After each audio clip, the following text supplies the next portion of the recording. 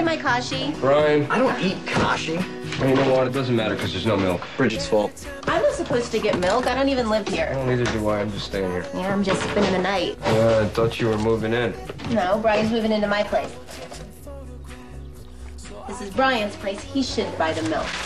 Who wants the sports page? I do. Oh, I do. Speaking of papers, your dad gave me some stuff to give you. Some papers for you to sign. What papers? Selling his house in Big Bear. You can't do that. Why is he doing that? No, it's already done. The buyers are moving in 2 weeks. Man, That's terrible. we didn't even get to say goodbye. No. You remember when we go up there? Friday night, pack up all our stuff, spend the weekend. You know, we should go up there this weekend. Who's we? You know what? You're right. Everybody. We'll get Adam, we'll get Nick, we'll get Jimmy, Ivy, the whole gang.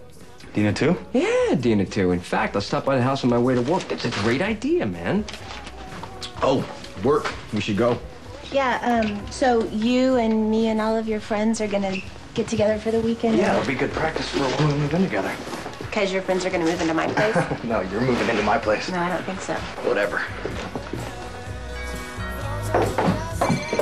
Girls, will somebody get the door, please? I want to get it. You got it last time. Hello? Yeah, this is Dina Greco.